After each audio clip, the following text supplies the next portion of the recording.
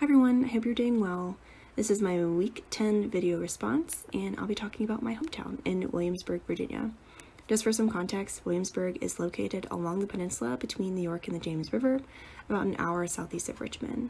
Zooming in a little more, Williamsburg has three major roads that make up a bigger road network. At the biggest scale is Interstate 64, which actually runs across the entire state of Virginia and all the way to St. Louis, Missouri.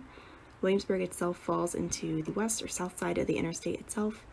The next major road is Virginia State Route 199, which falls into an arc that wraps around Williamsburg before intersecting with 64. The last major road is Route 60, or Richmond Road, which parallels the interstate east to west across the entire state and runs through the heart of Williamsburg.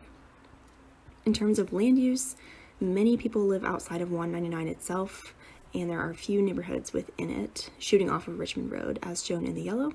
Richmond Road is home to most of the commercial and mixed-use areas of Williamsburg, as shown in the red, or the schools and civic functions, shown in blue. Outside of this, a lot of the land is either undeveloped forest land or for military use, and that's shown in the green. There's definitely a defined hierarchy between the roads, and that makes it pretty simple to navigate. You're pretty much going further into the peninsula or heading out of it on any of the roads. In terms of its impacts on development or land use, I can definitely say that Richmond Road has grown over the years in terms of more intensified development with grocery stores, strip malls, and apartments, and it's just becoming a lot more prominent. 199 has mostly remained the same.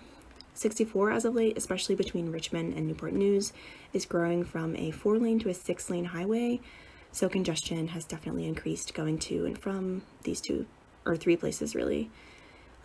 In terms of its impacts on land use within Williamsburg, I don't think it's gotten to that point yet because it's a relatively new construction, but I'm curious to see what evolves over time.